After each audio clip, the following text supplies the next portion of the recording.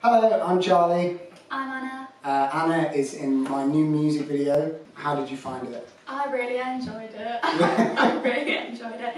How would you describe what it is?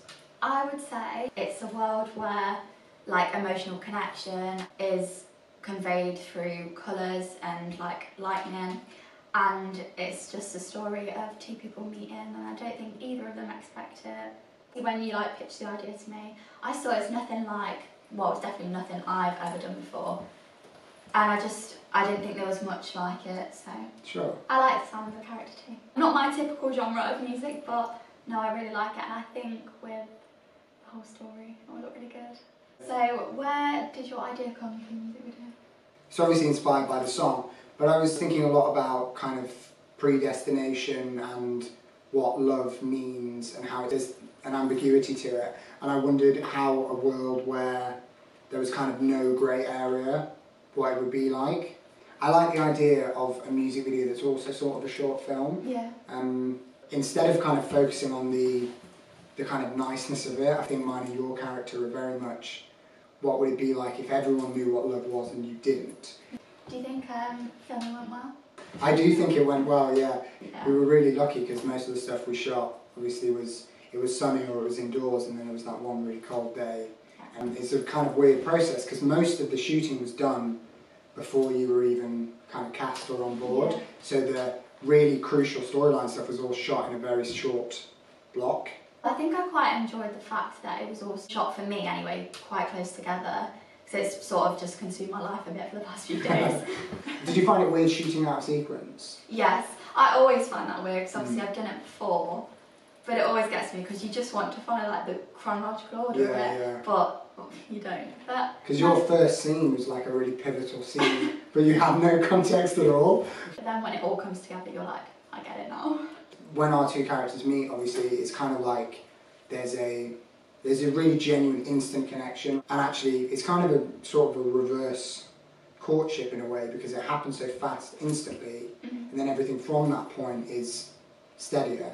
I do think that sort of most people can relate to just meeting someone where you just have an instant click, and that's sort of what I try to think about when we film. Sure. Just meeting someone, and when you just feel like you just gel with a person. I think we were talking about this before we shot. My character is pretty full on. She likes it, she enjoys it. Yeah, I guess it's that endearing intensity that if it's right, maybe it's good, and if it's wrong, it's really creepy. Yeah. I feel like on camera though, it has to be like that. Yeah, because it doesn't, you can't see the plane hard to get on camera, it doesn't come across very well. We couldn't shoot a 12-minute version where couldn't. she's taking ages to reply to text. On camera it looks good, but in real life it might be a bit full on. I think for me the best moment, you don't know if you'll agree, but when we filmed at the bus stop, and sometimes we just couldn't get it, right, and it was just making me laugh. I think it's important to point out that most of the laughing was my fault, not yours. But it's fine, because it was making me laugh, and it was also my fault. It's just an enjoyable moment for me. But I think my favourite probably thing to film, I don't know why, but do you know the one with all the papers and me collecting the papers and then having the connection and dropping them? I just like that. That's a very weird one. It is a random one. I don't know why, I actually don't know why. I would also say obviously the walking towards each other, purely because it was funny. But it was very funny. it was the 360 round everyone, that one. That was the one that I ruined the take on.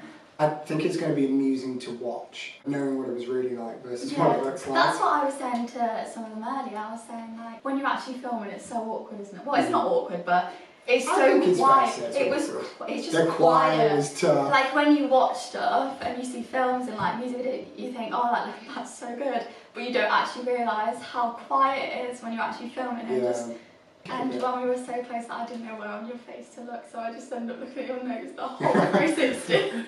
I never know which eye to pick, so I picked the nose instead. So, what was your favourite scene to film? I have two. Directing, I really enjoyed the stuff with you on the kind of park bench. Oh, yeah. Because there wasn't very much pressure. We had a lot of time for a small moment, and it was also obviously it was the first thing you shot, so that was really cool. But as an actor, I found the bus stop kind of fun because even though it was raining and it was freezing cold, it was that thing of there being kind of less pressure, and it was all right to kind of feel the moment out and and do the scene a few different ways and Yeah. sort of find it. I think the bus stop was nice to just sort of play around if you needed to. I found it amusing, the people walking past.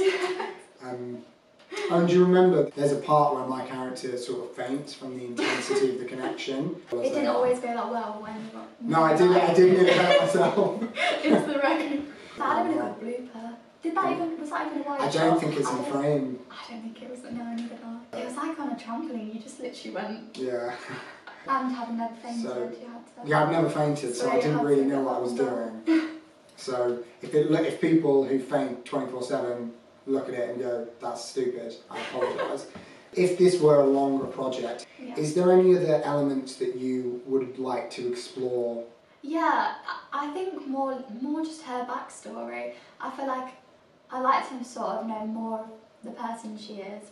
I probably wouldn't fall for someone so easily as she does, but it makes me wonder why is she like that, why is she so open to... I agree, I would have liked to see kind of where your character came from a bit more, and I really like the idea of this person who's not being kind of disheartened by the fact that she's never really found that connection and not just sort of accepting it.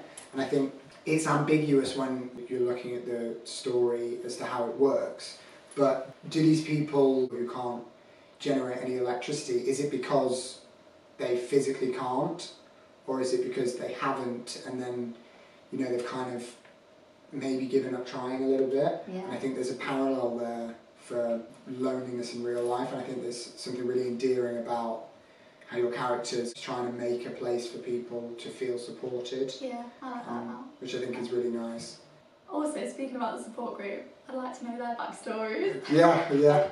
Obviously, the final dialogue's not in the edit because the music's... That was actually one of my favourite bits of filming as well, that. Kieran, the character who's kind of standing up as my character enters for the first time, was kind of ad-libbing this really like tragic... elaborate story about a girl called Charlotte.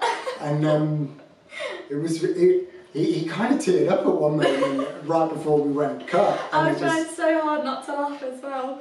I think that would be an interesting thing to look at, is to see in the kind of finished version what was actually being said. Yeah. Because there was obviously times where it didn't really matter what the dialogue was, but then there were times where we were improvising what would actually be said if it were real and if it could be heard. Yeah. The ones where there was something to be said and there was a real interaction that was happening between us that was quite meaningful. Yeah. I think it was important that we actually sort of had some dialogue there, I think because that helped. I felt like I needed that. I don't know about you. No, I did too, and I remember the moment at the bus stop where our eyes meet. I think I'd ruined like 4 takes at this point, and Anna was sort of like, do you need me to look away so you can actually get it? And you were like, no, I think I need it. Yeah, it was me being childish really, and I think I should have been a bit more mature. But I think it's quite important to live in that moment and be able to share that connection in it, and it be a lot more raw and real, rather than kind of camera trickery and sort of cutting around the truth of it. Because sometimes it can seem pointless that you're doing all this dialogue and no one's going to hear it, but I don't think you can fake the expressions. It shows, you know, when you actually do say the words. Yeah, I think that, I don't know what I'm trying to say, but it made all the difference. Yes, I do think it did make all the difference. Do you think after making this one that you'll do some more? I would do it again, I think, because it's been so much fun. Would you be in another one? I definitely would be. I've really loved it, so definitely. So, I've been Charles Darling. I've been Anna King. And make sure to check out my new music video starring myself and Anna. Thanks.